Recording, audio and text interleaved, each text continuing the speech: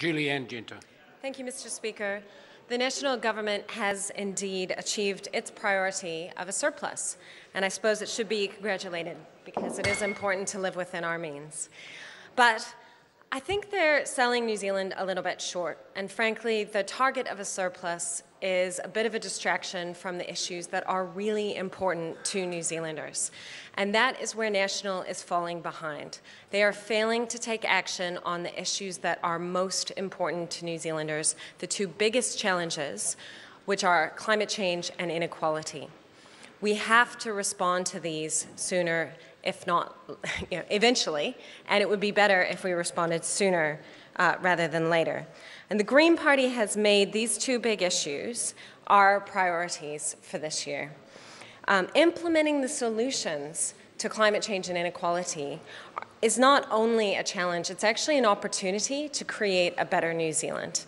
Imagine a New Zealand where every child has a warm, dry, secure place to call home, where every child can walk or cycle safely to school, where they are not only challenged and educated, but they are nourished because they have a nutritious and tasty lunch. Every child, not just those whose parents have the means to provide it. It is entirely possible and affordable and good for our long-term economic health to invest directly in our kids. And that is a priority for the Green Party, not just achieving a couple $100 million in surplus. We can do that, we can balance the books, but also ensure that our kids have everything they need to be successful in life. And likewise, we have the ability to invest in the long-term future for our kids by responding to climate change and reducing our carbon pollution. This isn't rocket science, and it's not optional. It's something we have to do if we want to live good lives in the future, if we want New Zealand to be there for our kids to enjoy in the future. There are practical policies that will not only reduce our carbon pollution and fossil fuel use, but they actually have wider benefits. I'll just take one example.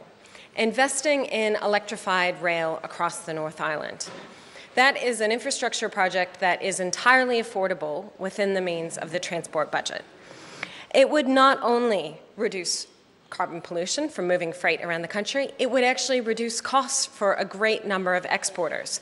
There's a growing amount of freight that is moved by rail in this country, and the more efficient we make the service, the more reliable we make the service, the more people can use it, and it takes trucks off the road, which saves us money, makes the roads easier to maintain, it makes them safer for people who are trying to drive around.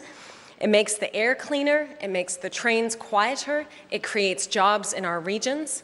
This is something the National Party could be investing in, but are failing to because of their blind ideological opposition to rail. Other examples where we could get these win-win benefits are investing in public transport in our towns and cities, like rail in Auckland. We got the electrification finally, thanks to the campaigning of the Green Party. Despite the wishes of the National Party, they actually have seen the enormous benefits that has brought to Auckland. The next step is the City Rail Link. And the sooner we do it, the less it'll cost us, the sooner we achieve the benefits, not only for those people who take the train, but for the people who live in Auckland, who are getting around on the roads, which are less congested because there are fewer cars on the roads at peak time. So it makes sense, it makes economic sense, and it's good for our people, it's good for our climate, it's good for our economy. We could have cheaper and cleaner power by facilitating the uptake of solar panels. And unfortunately, this government is not going to support my colleagues' member's bill, which is giving a fair go for solar. It's not about subsidies, but it is ensuring that there are the opportunities, more opportunities for households, businesses, and schools to get solar panels, which reduces the amount of money they have to pay for electricity and reduces our greenhouse pollution.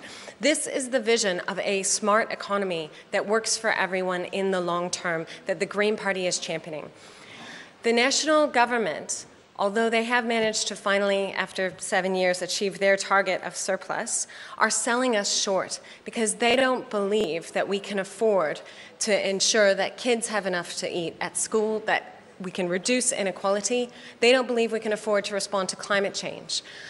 The truth is, not only can we not afford not to do it, we cannot afford not to respond to climate change and inequality. David Bennett.